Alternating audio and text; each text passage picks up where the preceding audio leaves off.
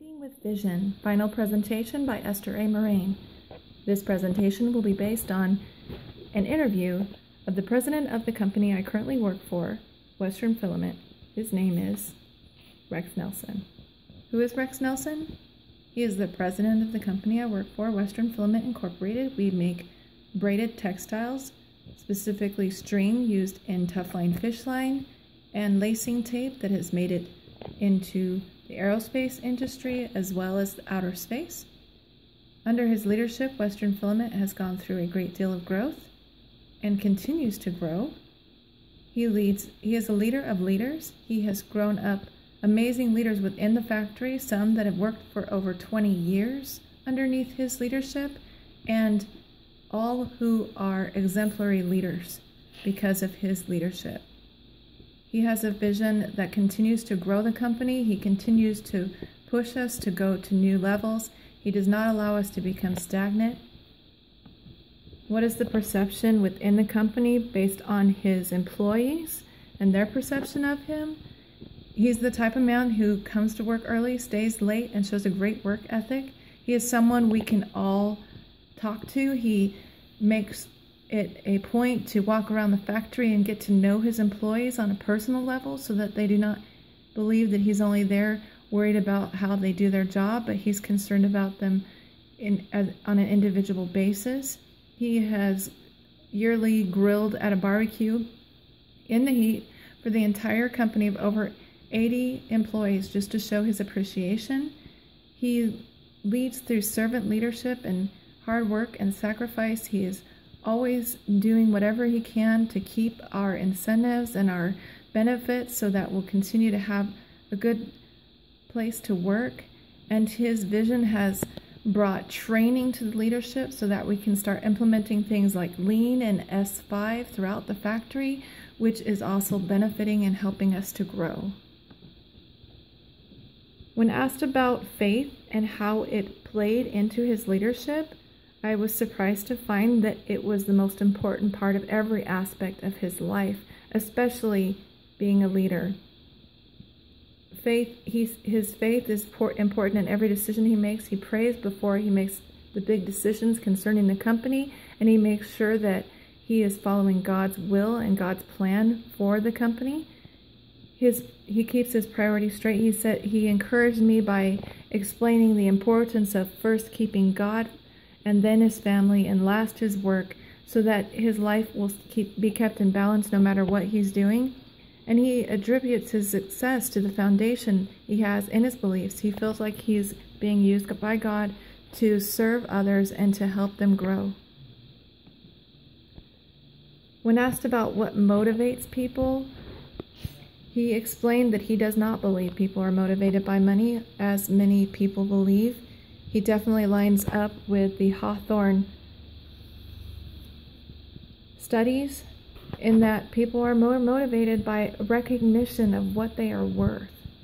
They are not motivated by mere financial incentives, although he does work to make sure that they get those incentives, but by little celebrations, like we read in our book as well, that we do things like we have all of the management team come together when the yearly anniversary comes along. Every single employee at our company knows when their start date is, because when their first anniversary comes along, we all get together, all the leads, supervisors, managers, including the president, all of the sales staff, the front office, and we clap for them and we celebrate them and we give them a reward for having been there so long. And that continues every single year, and every single employee, I think it encourages them to stay with the company and makes them feel more appreciated.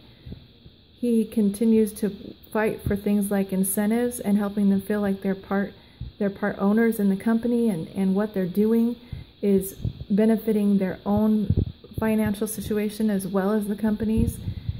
And he said that people are motivated by feeling like they have a say in their jobs, and that they're not just there to do a job, but that they can help benefit the company themselves. And with the implementation of 5S and Lean, each and every person in the company has had the opportunity to to make decisions to benefit themselves and the place that they work every single day. And they're writing it down and keeping a journal and being able to celebrate those little successes each and every day as we make the company grow. Rex, when we talk about leadership within the company and what makes a good leader and how our leaders grown, Rex said that he has a lot of mentors in his life. Very few of them happen to be people he worked for. They're mostly people that he has gotten to know outside of work who have similar positions as he does, and all have that same core ethic and belief in Christ that propel them to do the work that they do, and they help him make decisions. He comes to them for prayer to be able to make the right choices. He learned a lot of lessons from two of the previous owners of the company. The original owner of the company, who kept the company going for around 50 years, was an amazing leader and showed Rex what it meant to really work hard and to do things the right way.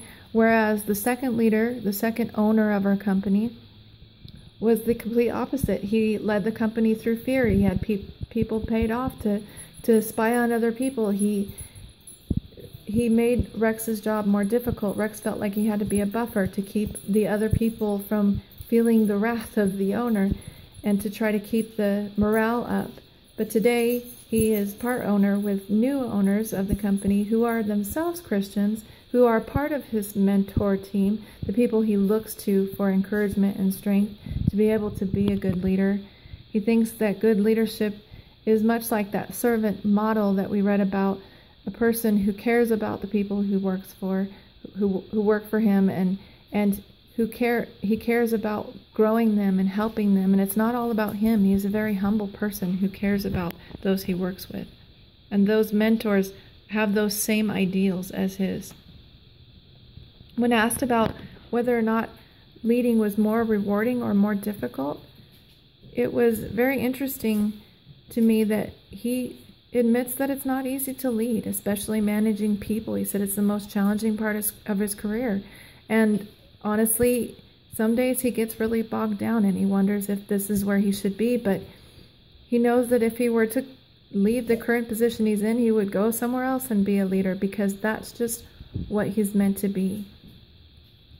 He agreed that there are many rewards to leading Western Filament, and every day is a challenge, but he has an awesome team that he works with that helps him to do what he feels like he's called to do in life.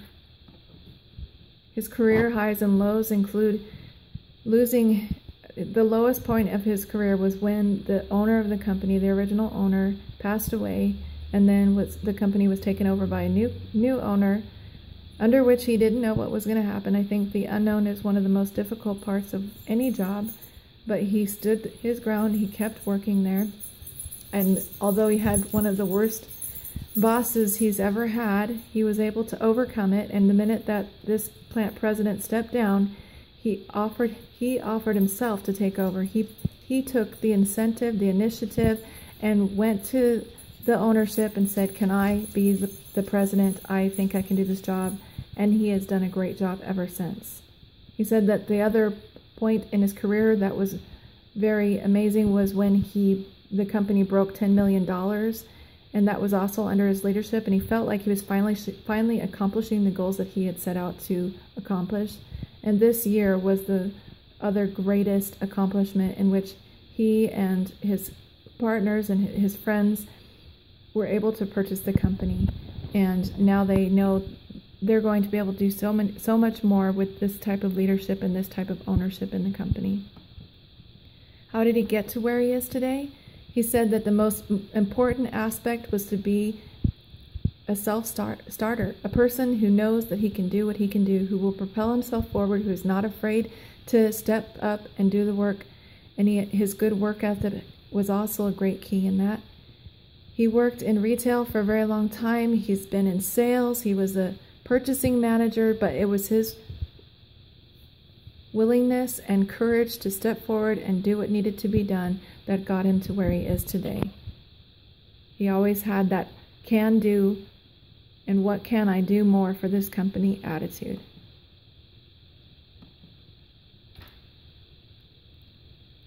When asked whether leaders are born and made, he said that there's both.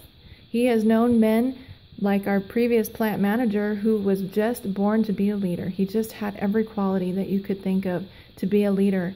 And others that grew into being a leader, that had characteristics that had to be cultivated.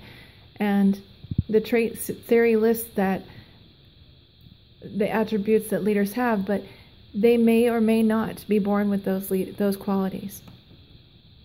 Attributes of a good leader, Rex listed that they need to be good communicators, both good listeners and good at being able to bring about understanding when they're trying to speak to those who follow them.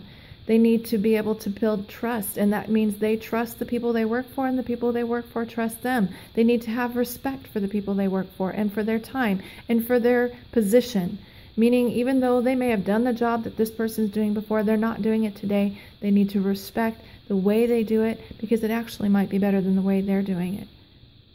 Open door policy, being available, being approachable. A manager or a leader who is not willing to communicate to those that work for them is not going to propel them to greatness. And it was not, his point was that it's not leading through power, but through building relationships. A good employee is an employee with a good work ethic that's reliable, that has that same can-do attitude that he had, that's not a person that they have to constantly talk to or maintain, and is a person that will ask that question every day. What can I do to do more for my company? How can I better the place I work? How can I make this job better? And they have to be willing to change and to be flexible. And that last question, how can I make my boss's life easier? These are the things that make a good employee. And what about change? We're going through a lot of change in the company right now. We're transitioning with a new plant manager. We're about to have a new quality manager. There are a lot of changes. What is the best way to implement change within a company? He said, keeping everybody up to date and knowing what's happening as they occur. When there are changes that's going to happen, let people know. Don't surprise them. And share the vision that you have, the reason for the change that you're going to make. Understanding the changes will come. Make sure that everybody knows that this job is not going to stay the same, because if it does, we're going under. We have to be willing to change in order to grow. A good leader anticipates and expects change as a normal part of growth in the company. A good leader is ready and willing to change and to move and to be formed and to just flow with the changes. And the last part, when changes are made and a leader makes a change, they have to be ready for mistakes, and they have to be willing to accept when things don't go right, because sometimes it's not always the best change. And then you learn from it and you move on. Rex is an amazing role model. I hope that one day I become a leader like him. He is a man who cares about his people, the people he leads, and no matter how much he succeeds, he's always remained humble. He's always remained a person that sees himself as no greater than anyone else. He has an amazing vision for our company that is going to make us a great company, and I very much look forward to the next 5 years that I work here. Thank you.